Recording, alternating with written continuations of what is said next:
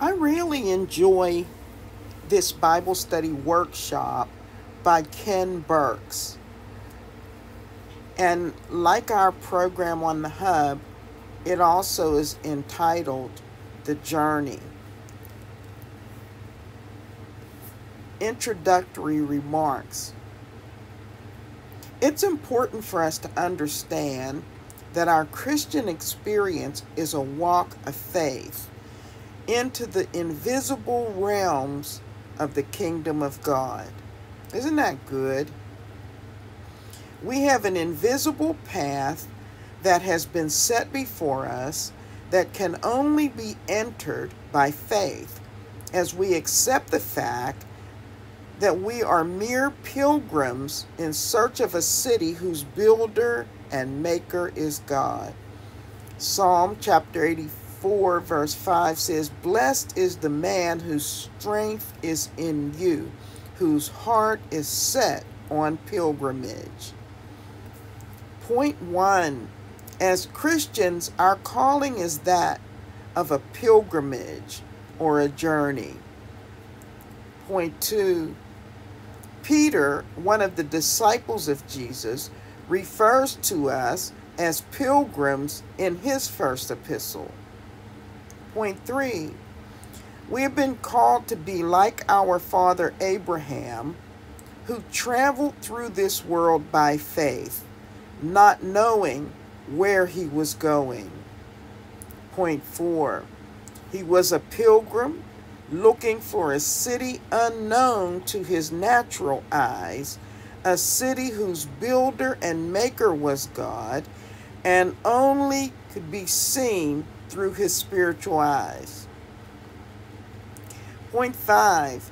If we are to be like Abraham, we must focus on things that are above and not seen.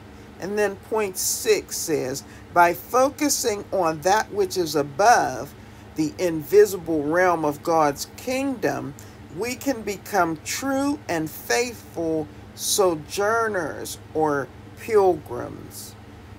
2 Corinthians chapter 4 and verse 18 says, "While we do not look at the things which are seen, but at the things which are not seen.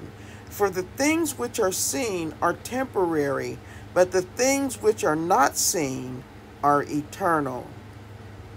The Christian life is a journey into this invisible kingdom realm that has the potential of either being the most exciting and adventurous journey you will ever experience, or the most boring and miserable experience. Listen to this testimony. I once heard someone say, after receiving the baptism of the Holy Spirit, "All these years, I've had just enough religion to make me miserable." Once his eyes were open to the power of the Holy Spirit within him, his life then became a great adventure. Many of God's people default to a dry spiritual experience. Unfortunately, it's true. Many of God's people default to a dry spiritual experience, not because they want or desire to, but lack the faith and vision to enter a path that is invisible to their natural eyes. Jesus said, "Narrow is the gate, and difficult is the way that leads to life. Few find it." When we default to an experience that is dry and void of true faith and adventure, we do not gain a compelling experience of authentic Christianity. So let's highlight this portion of our workbook and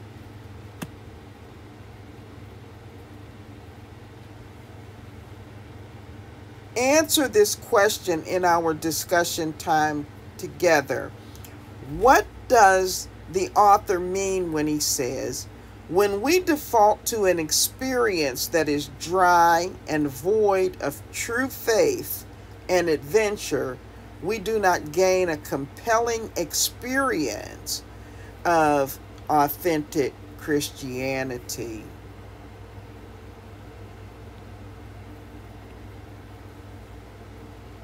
Let's go on. We must ask ourselves, which path has my journey taken me on?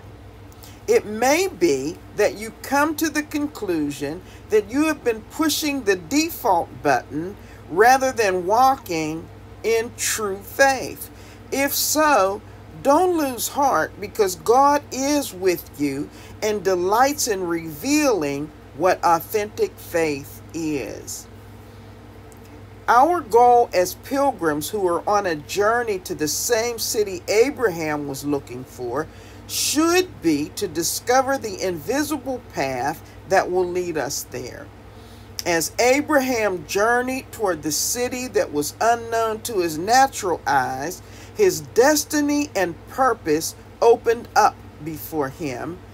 God began to reveal the invisible path he had chosen for him to walk in. This is why Paul said, set your mind on things above, not on things on the earth. And that's from Colossians chapter 3 and verse 2. Let's look at keys to having our eyes opened to the invisible path. One of the great challenges of our Christian faith is the ability to see into this invisible kingdom realm that gives us the capacity to be led by the Spirit with the eyes of our understanding fully open as His Spirit reveals all that God has prepared for us. Listen to 1 Corinthians chapter 2, verses 9 and 10. It says, but as it is written, eye has not seen, nor ear heard, nor have entered into the heart of man the things which God has prepared for those who love Him. But God has revealed them to us through His Spirit. For the Spirit searches all things, yes, the deep things of God. Key number 1, we must know God as He knows Himself. One of life's greatest pursuits is that of discovering God in all of His glory and majesties, a discovery that enables you to come to a deeper understanding and revelation of who God is. Psalm 145 and verse 3 says, great is the Lord. He is most worthy of praise. His greatness is beyond discovery. It will allow you to experience His wonderful attributes coming alive within your heart, resulting in a greater level of intimacy with Him. Many of us have grown up with misconceptions of who God is, and as a result, we have been afraid of getting too close to Him. So let's highlight this and let's discuss that. What are some of the misconceptions that you have had of God, do have now or have had in the past of God, and as a result that has made you afraid of getting too close to Him? Many of our false perceptions of God have been based on how we may have viewed authority figures in our lives, including our fathers and mothers. We have a tendency to project onto God the unloving characteristics of the people who have influenced our lives to some degree. We must also consider that the world in which we live is under the sway and the influence of the enemy of our faith, Satan. Satan's goal is to give us an immensely distorted view of who God is, so that we will have no affection or desire towards Him. No wonder so many people have a distaste for God. The world needs to see the true characteristics of God through his church, which is the pillar and the ground of all truth. The truth is, how you perceive God will affect how you relate to him. Again, the truth is, how you perceive God will affect how you relate to God. It is important to see and perceive God in the way in which he has revealed himself through his word, because every aspect of his word is pure and equips us to be complete in him. As we give ourselves to the study of God's words and his divine attributes, we begin to see God as he is and how his attitude toward us is always favorable. A correct biblical view allows us to see and perceive God as a person who likes us and loves us no matter what we have done. The bottom line of how God genuinely thinks about each of us as individuals is that he has nothing but thoughts of peace, with a desire to give us a future and hope. Jeremiah 29:11 tells us this, saying, "For I know the thoughts that I think toward you, says the Lord, thoughts of peace and not of evil, to give you a future and a hope." When we begin to perceive God in the same way in which he perceives us, there is an agreement in the Spirit that brings us to a deeper level of intimacy and understanding with him. This new level of intimacy causes us to seek him with a full heart of assurance, coming boldly into his presence rather than shrinking back in fear and intimidation. Look at the next two verses from Jeremiah 29, verses 12 and 13. It says, "Then you will call upon me and go and pray to me, and I will listen to you, and you will seek me and find me when you search for me with all your heart."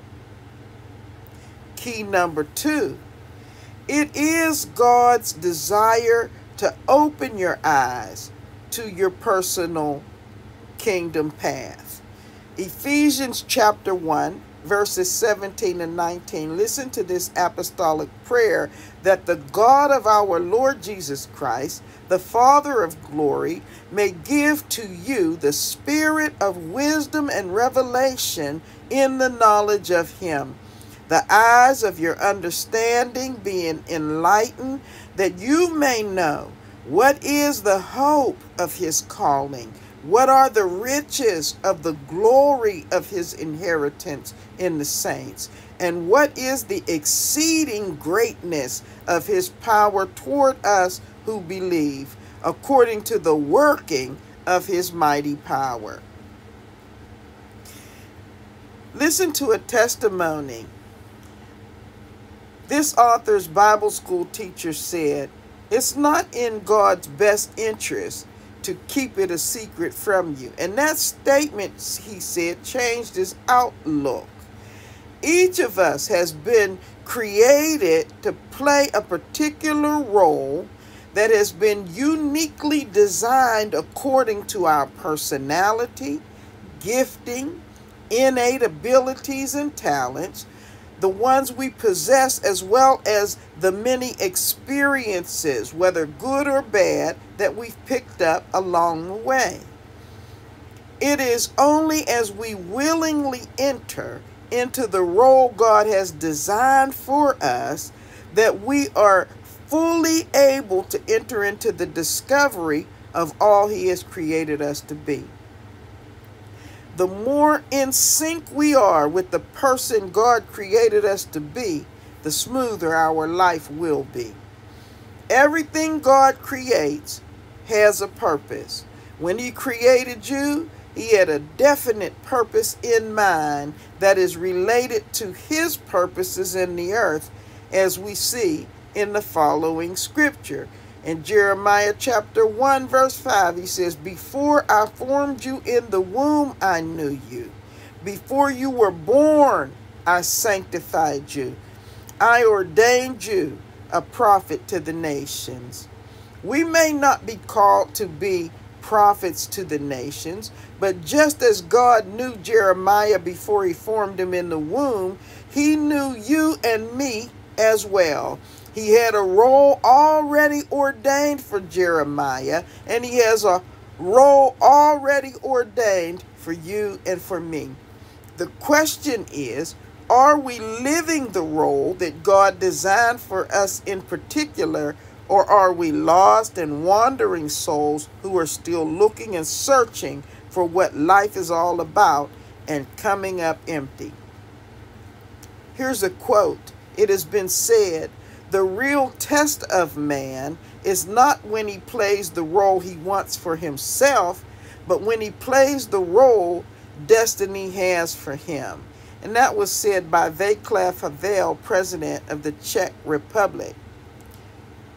Key number 3, we must have a genuine born-again experience. We must be courageous and ask ourselves with frank honesty, are our steps ordered by the heavenly realm or by our natural understanding? And yep, you guessed it, that is going to be our discussion question for key number 3. Are our steps ordered by the heavenly realm or by our natural understanding? Just as each of us has been born of a natural birth that brought us into this world, there is a spiritual birth God desires for us, a birth that is designed to bring us into the unseen beauty and wonder of the eternal realm where God resides, the kingdom of heaven. Once we are spiritually born or born again, the Holy Spirit comes to live within us to reveal to our natural senses the great mystery of the eternal Godhead and all of the glory of the Father. We are given the mind of Christ, or the divine nature of God, to see into this invisible realm.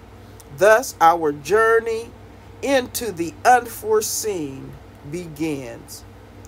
John chapter 3, verse 3, Jesus answered and said to him, "Most assuredly I say to you, unless one is born again, he cannot see the kingdom of God." Luke chapter 17, verses 20 and 21. Now when he was asked by the Pharisees when the kingdom of God would come, he answered them and said, "The kingdom of God does not come with observation, nor will they say, 'See here,' or 'See there,' for indeed the kingdom of God is within you." A genuine born-again experience includes being fully converted. Matthew chapter 18, verses 2 and 3. Then Jesus called a little child to him, set him in the midst of them, and said, "Assuredly, I say to you, unless you are converted and become as little children, you will by no means enter in." As wonderful and as adventurous as this path may be, many never find it because they are unwilling to forsake all and become like little children. To be fully converted, we must embrace the cross. At the entrance is the cross, which we must pick up and carry. As we do, we're enlightened to all that exists on the path.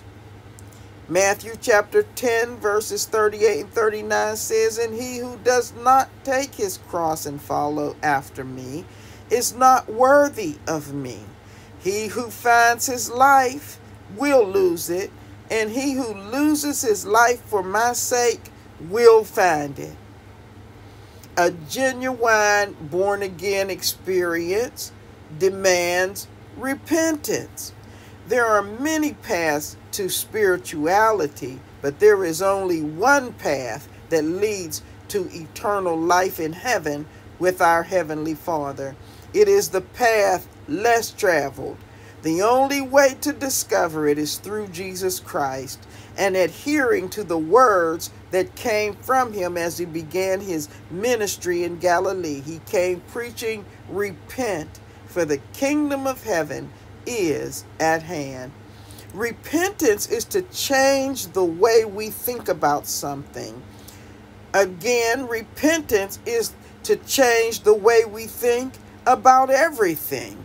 When we adjust our thoughts to God's thinking, it will produce a change in the way we act. Just as Philip the evangelist told the Ethiopian eunuch concerning believing with our whole heart, the same applies to us. Acts chapter 8 verse 37, "Then Philip said, 'If you believe with all your heart, you may,'" that is, be baptized. "And he answered and said, 'I believe that Jesus Christ is the Son of God.'" What is true repentance? Well, 2 Timothy chapter 2 and verse 19 says, "Nevertheless, God's solid foundation stands firm, sealed with this inscription, the Lord knows those who are his, and everyone who confesses the name of the Lord must turn away from wickedness." True repentance causes us to turn towards God wholeheartedly and to turn away from wickedness. God is not interested in just a piece of our heart. He wants the whole heart. When we turn to God with our whole heart, it will change the way we think. We must always bear in mind God's thoughts and ways are much higher than ours. God's thoughts causes us to change the way we think. It's a long obedience in the same direction. It is separation from all that is ungodly. It's a lifestyle of practicing righteousness. It is a godly sorrow for our sin. True repentance will continually open the eyes of your understanding to this adventurous path that is hidden to so many. The eyes of your understanding will be open to the invisible path that lies before you. And I want to interject here that Revelation, Proverbs chapter 1 verse 23 tells us that God reveals himself to the people who will receive and embrace his rebuke and turn and repent. Repentance is always connected to revelation. Do you want more revelation from God? Do you want more of a view of who God truly is? Then understand the revelation of repentance. Hallelujah. Repentance brings revelation. Repentance brings revelation. Repentance brings increased revelation. Here's a diagram illustrating the process as we journey towards our final destination in God. Bear in mind, it is simply a general synopsis of our pilgrimage by this author. We are all individuals before God and experience his dealings in various personalized ways, and sometimes throughout our walk with the Lord. So in this journey, we'll stop start at the bottom. God, who is rich in mercy, saves me. He fills me with faith, hope, love, and vision. I am now walking in repentance. I'm doing good. First love is going strong.